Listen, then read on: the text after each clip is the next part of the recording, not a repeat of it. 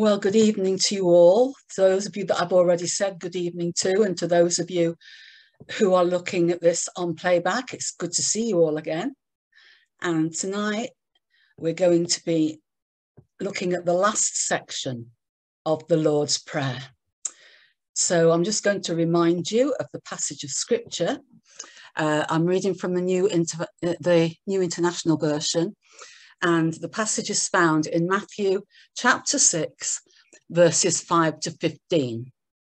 And it says, "And when you pray, do not be like the hypocrites, for they love to pray standing in the synagogues and on the street corners to be seen by others. Truly, I tell you, they have received their reward in full. But when you pray, go into your room, close the door, and pray to your Father, who is unseen. Then your Father, who sees what is done in secret, will reward you. And when you pray, do not keep on babbling like pagans, for they think they will be heard because of their many words. Do not be like them, for your Father knows what you need before you ask him. This then is how you should pray. Our Father in heaven, hallowed be your name. Your kingdom come, your will be done on earth as it is in heaven. Give us today our daily bread, and forgive us our debts, as we also have forgiven our debtors. And lead us not into temptation, but deliver us from the evil one. For if you forgive other people when they sin against you, your heavenly Father will also forgive you. But if you do not forgive others their sins, your Father will not forgive your sins." So, yes, this is the last part. And so the next phrase is, "And lead us not into temptation, but deliver us from evil." It's the last petition, and a petition is a request, a supplication, or an appeal. And all the phrases that we've looked at are petitions. So lead us not into temptation, that's a petition, but deliver us from evil, another appeal to God. And that phrase, lead us not into temptation, hints at Jesus's absolute revulsion and hate of evil. Because it's in temptation that evil drives home its personal attack on us. When we're tempted, we have to resist really hard. Otherwise, that personal attack will come and we will succumb. You know, God doesn't deliberately lead us into temptation because he can't be tempted by evil. And being tempted isn't evil, but succumbing to it is. And if you read Matthew chapter 4, verses 1 to 11, you'll see that Jesus is tempted while he's in the wilderness. But he didn't sin. He resisted the temptation. And so often it's when we're in the wilderness that the temptations come. Have you found that? But we have to stand strong like Jesus did. And what did Jesus do? He stood on the word. He used texts from the Bible to rebuke the devil. He knew God's truths. He knew God's standards. Do we? We may think we do. But can we, hand on heart, say that we keep to those standards? Do we keep to God's truths? I know I don't. but I know I should. You see, in Christ's spiritual armour was the sword of the Spirit, God's holy word.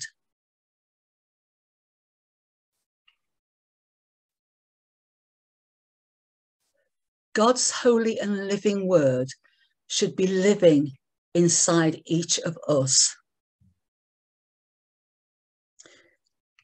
I'm not such an idiot that I think we can all learn the Bible off by heart all the way through. Well, I know I couldn't do it. The Old Testament people learned the whole of the Torah. I wouldn't even be able to do that, I don't think. But even if we can't learn it all off by heart so we know where to pick our verses when we need them, if we read the word enough, some of those phrases that we will need are put into our brain. And because the brain is an invention of God himself, it is so intricate that things we think we've forgotten, he will bring to mind. So when we're in the wilderness, and if we face temptation, all we have to do is ask Holy Spirit to bring the right scripture to mind, and the devil will be rebuked. And if you aren't too sure about the armour of God, although we have mentioned it in the last 2 or 3 weeks, you'll find that in Ephesians chapter 6, verses 10 to 20. And make sure you've got your armour on every day. As Giselle often says, it doesn't say in the Bible that we must take our armour off. We mustn't. But we can check every day that everything is in place, that the sword of the Spirit isn't across my back where I can't get it, that my helmet isn't under my arm because it's too hot to put it on. Make sure that every piece of armour is in the right place every day, because it protects you from evil. And the second thing Jesus did, besides using the word, was to pray. The Bible often says Jesus drew away to pray, doesn't it? He went to replenish his spiritual reserves in the company of his heavenly Father. Sometimes we sit down to say our prayers, or we lie down to say our prayers, or we kneel down to say our prayers, however we say our prayers. We spout them out. I might be unfair to people there, but you're thinking about what you're saying, and you deliver your prayers to God. And then when you're finished, you say Amen, and you sit back down and you go and get on with the rest of your day.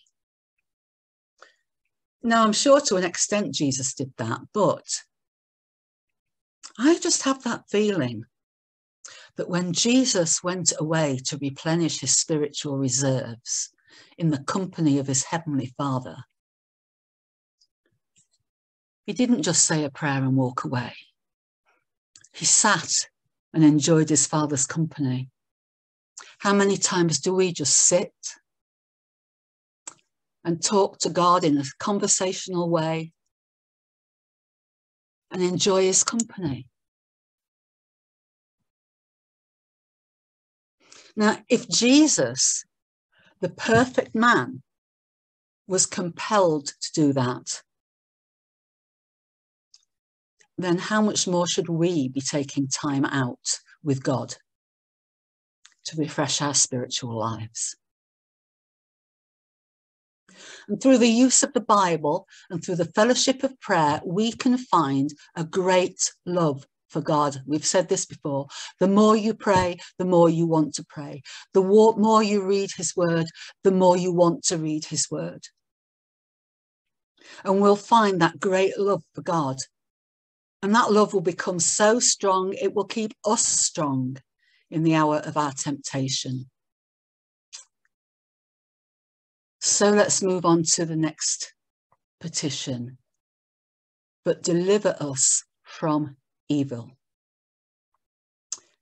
Evil, the evil one, our inward sin, addiction, political orders, rulers, natural disasters, accidents, disease, all of those can be evil.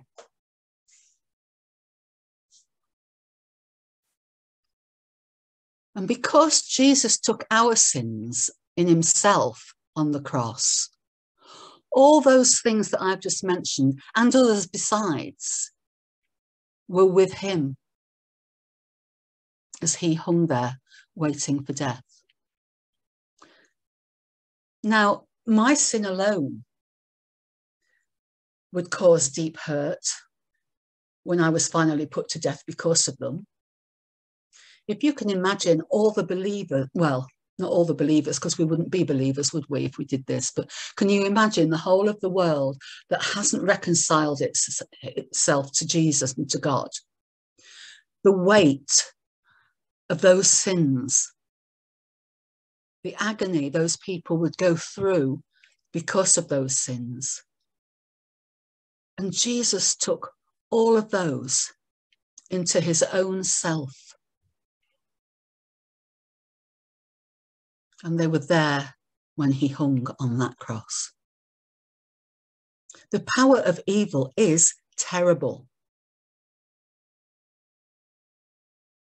And I don't think terrible is adequate a word to describe what it is.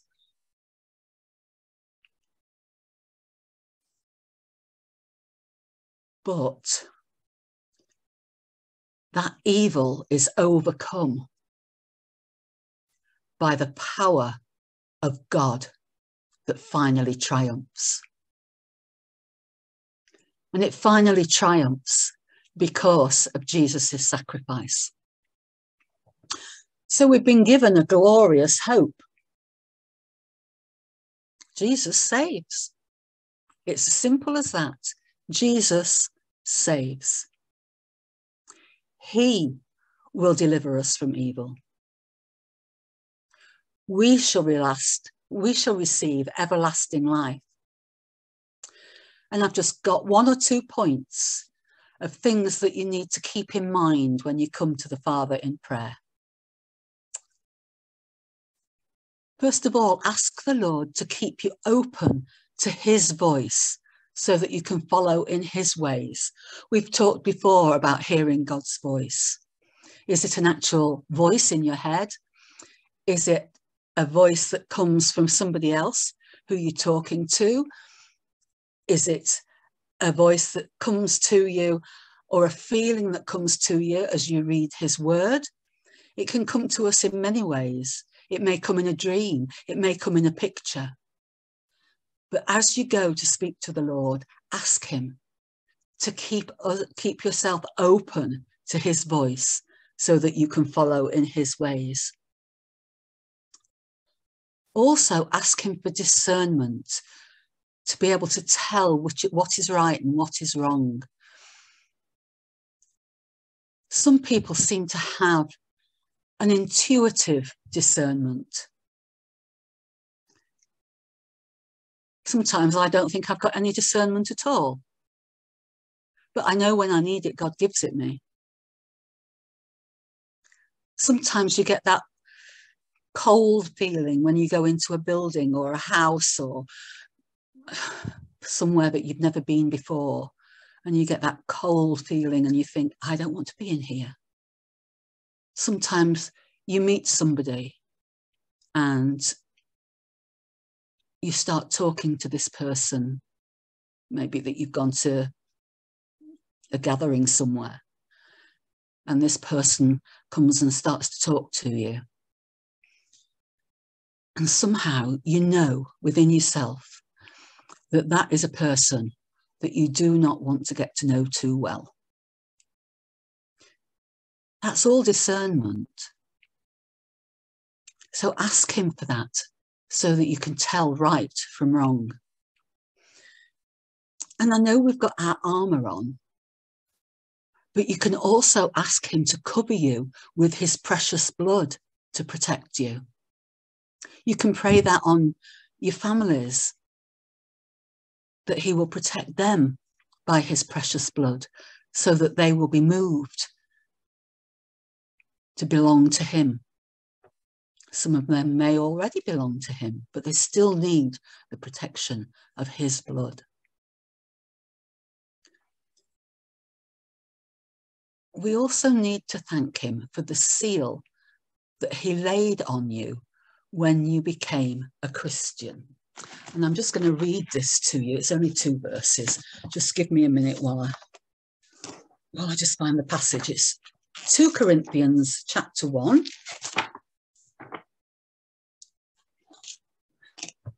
And I am getting there. 2 Corinthians chapter 1, verses 21 to 22. And it says,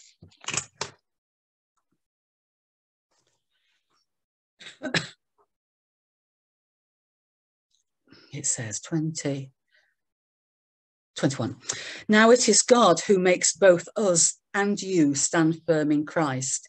He anointed us, set his seal of ownership on us, and put his spirit in our hearts as a deposit, guaranteeing what is to come.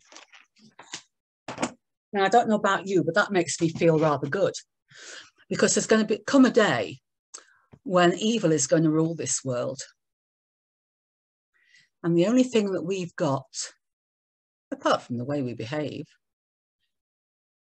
to distinguish us from others is the seal that God gave us when we accepted him as Saviour and Lord. And that seal proves to the enemy that you belong to God. He's not going to be very pleased about that, but stand firm. Pray the blood of Jesus over you. Make sure your armour is in place. Listen for his voice. Discern what's happening to you. Most of all, praise him. Praise him for loving you, and praise him for wanting the very best for you. Because that is what he wants. Because he's your loving Father. So praise him. Whatever the circumstance, praise him. So now we're going on to the final section. And this section, for thine is the kingdom, the power and the glory forever and ever, is actually a doxology. It was added on later, as you noticed when I read from Matthew. It wasn't on the end there. So this was added later. So first of all, the kingdom. His kingdom rules over everything. If you think about his creation, he spoke it into being. He asked for there to be light, and there was light. So we should never lose the sense of grandeur regarding his creation.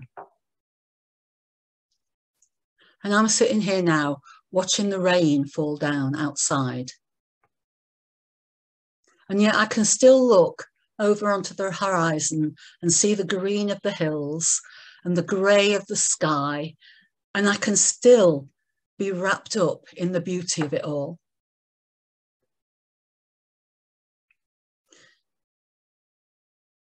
And God brings good out of the evil that passes through our world.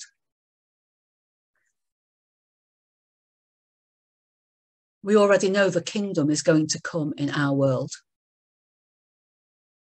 In fact, it's already seen in those of us who have already given our lives to Jesus. But it's in all those people, the host of people that have accepted him as their Lord and Saviour. and those who have given him their allegiance. So within us, we have the kingdom. The Holy Spirit is there with us. Nothing can stop the march onward of his kingdom. And we need to be ready for it. We need to be there, preaching the kingdom and bringing people into the kingdom.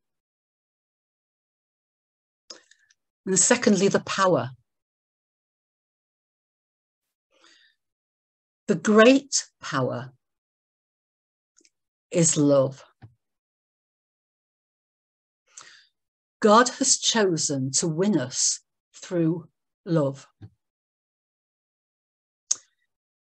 He's not like those conquerors of old.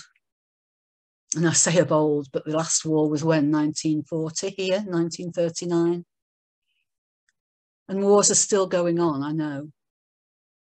But God doesn't approach us to slay us or slay our families or conquer us through swords or guns or anything like that. He doesn't want to take us over by force. He wants to win us through his love. And the place where we most see that revelation of love is on the cross.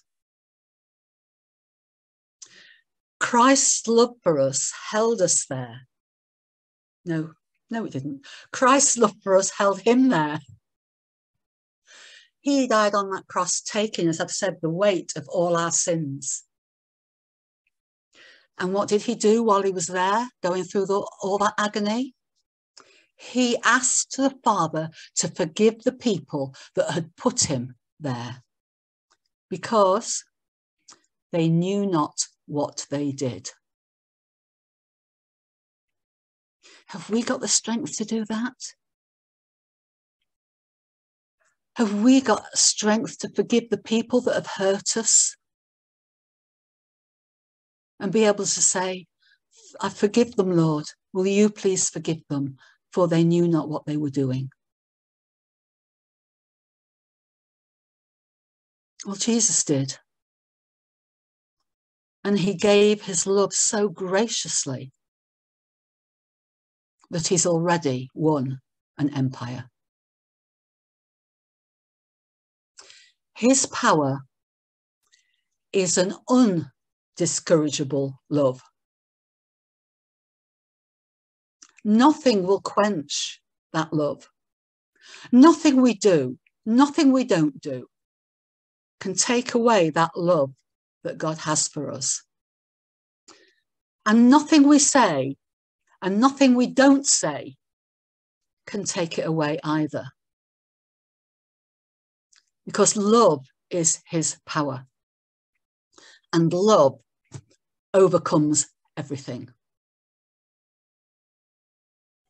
And then thirdly, the glory. The glory. There is glory in the creation. But there's an even greater and more wonderful glory to be seen in the love that accepted the crucifixion.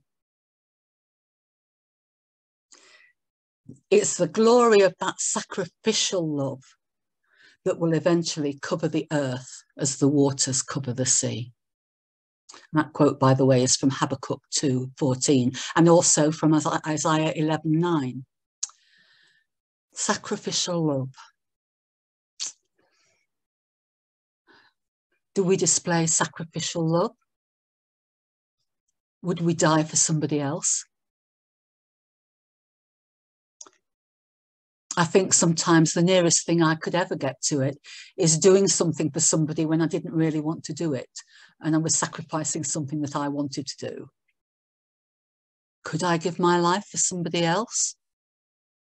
I hope I could give my life for my family members. But Jesus just did it. I mean, we read in the passage in the Garden of Gethsemane that he said, if you will take this cup away from me, take it. But he immediately said, no, that's not your will be done. And that's what we need to start to say as well. Your will be done, Lord, so that we can see your glory come on this earth.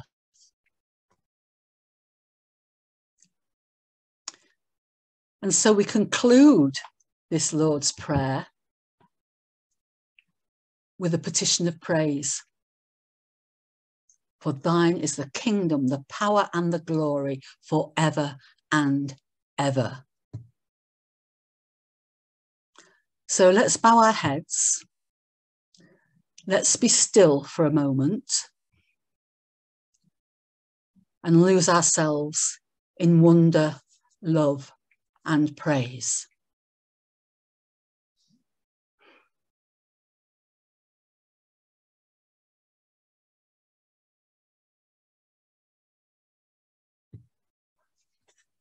Now let's say the Lord's Prayer together, shall we?